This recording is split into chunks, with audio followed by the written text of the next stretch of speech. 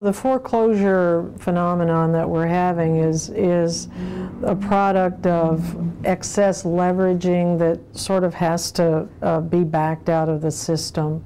From a public policy point of view, I think you have to keep in mind that while a fairly significant percentage of mortgages are going into foreclosure, maybe 3 or 4%, that means 96% of people are still making their mortgage payments and doing what they agreed to do by contract. So when you think about public policy that might bail people out of that situation, I think you have to really worry about what sort of signal is that sending.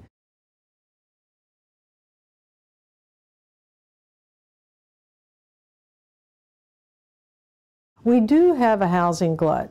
I think and what does that mean is that the number of houses that are available for sale exceeds the number of people that are looking for houses.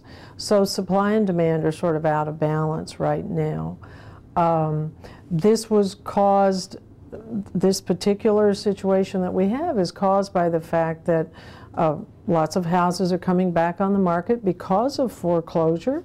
It's also caused by the fact that builders are still building houses. That speculative building cycle that we had going is still going on. I mean, you can't just stop in the middle of a house, and many of them had a lot of money tied up in land, and they're saying, well, I might not make as much money as I thought I was going to make when I started this project, but I'm surely not going to make any money if I just stop.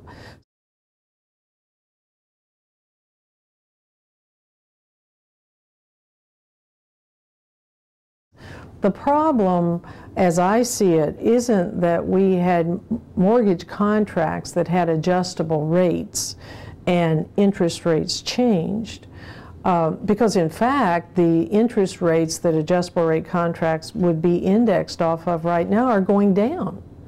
The problem was that when we had adjustable rate contracts where lenders required nothing down, or lenders did not require that you certify or document your income.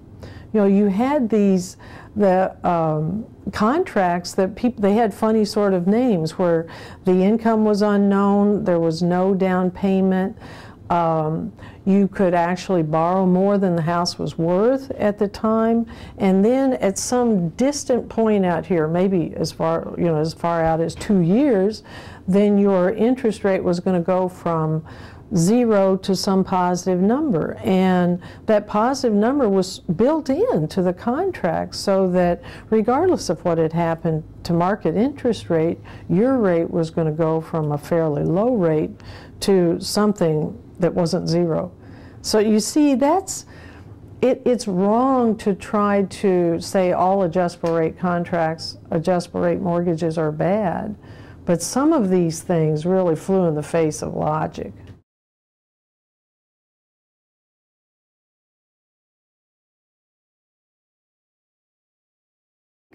Just like when you're investing in the stock market and you would say right now, well, there's a lot of bargains out there, but people might say, well, that price is going to be even lower if you wait a couple more months because we haven't hit the bottom. Same mentality would apply to the housing market. So I think in some parts of the country, home values are going to continue to decline. In other parts of the country, home values are going up at double-digit rates. So the answer to your question really depends on which part of the country you're sitting in. But definitely in Florida, Las Vegas, Arizona, California, places where home values went up rapidly and now they're coming back down rapidly, the next year or so probably you will have opportunities to get houses for quite a bit less than what they were worth a couple of years ago.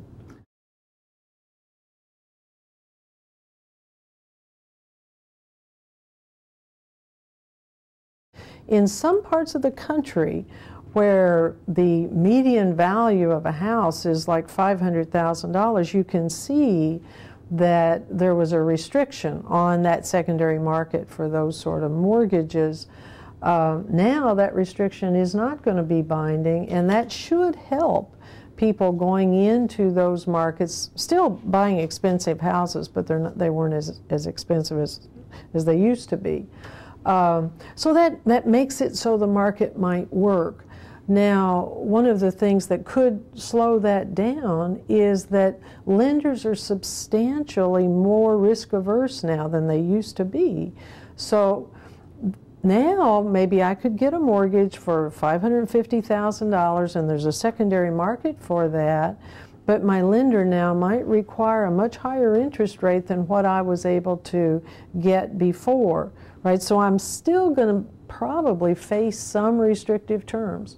So, things don't stay the same as we go through some of these policy changes. Good on the one hand, but there could be greater difficulty getting credit on the other hand.